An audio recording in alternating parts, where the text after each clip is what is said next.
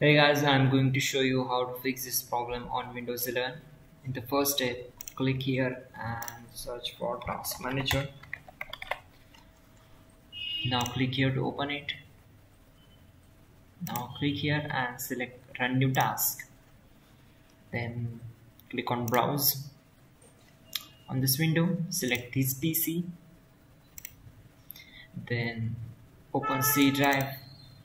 Then open Windows folder and search for System32 folder. Just double click on it, and from here select CMD file.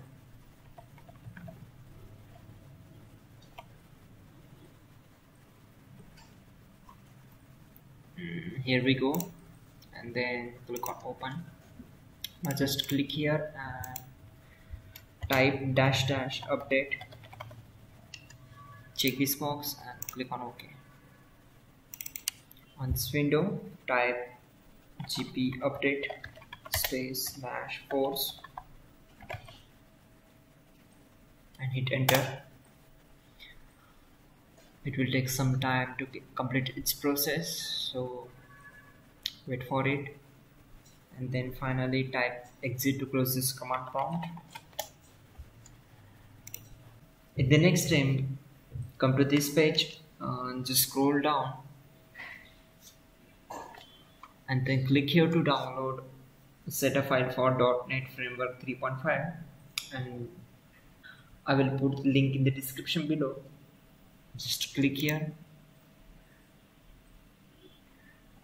and then scroll down, select language, then click on download.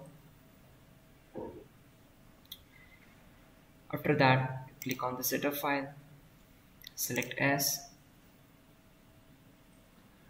and then install .NET Framework 3.5. Once done, close this window. At the same time, just copy this code, right click on it, select copy, and go to desktop and create text file, and then open it and paste that code here.